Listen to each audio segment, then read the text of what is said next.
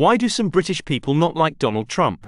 He has no class, no charm, no coolness, no credibility, no compassion, no wit, no warmth, no wisdom, no subtlety, no sensitivity, no self-awareness, no humility, no honor and no grace, all qualities, funnily enough, with which his predecessor Mr. Obama was generously blessed. Plus, we like a laugh. And while Trump may be laughable, he has never once said anything wry, witty or even faintly amusing. Not once, ever. I don't say that rhetorically, I mean it quite literally. Not once, not ever. He doesn't even seem to understand what a joke is. His idea of a joke is a crass comment, an illiterate insult, a casual act of cruelty. Trump is a troll. And like all trolls, he is never funny and he never laughs. He only crows or jeers. And scarily, he doesn't just talk in crude, witless insults, he actually thinks in them. His mind is a simple bot-like algorithm of petty prejudices and knee-jerk nastiness. He's not even a spoiled rich boy or a greedy fat cat.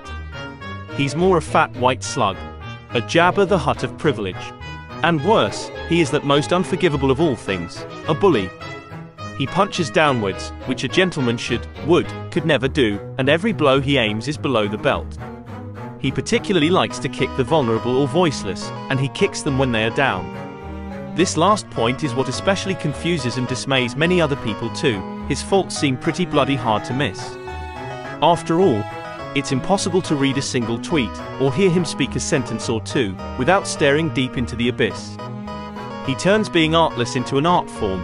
He is a Picasso of pettiness, a Shakespeare of shit. His faults are fractal, even his flaws have flaws. God knows there have always been stupid people in the world, and plenty of nasty people too. But rarely has stupidity been so nasty, or nastiness so stupid. He makes Nixon look trustworthy and George W. Bush look smart.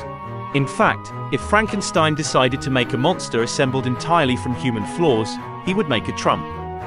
And a remorseful Dr. Frankenstein would clutch out big clumpfuls of hair and scream in anguish, "My God, what have I created?"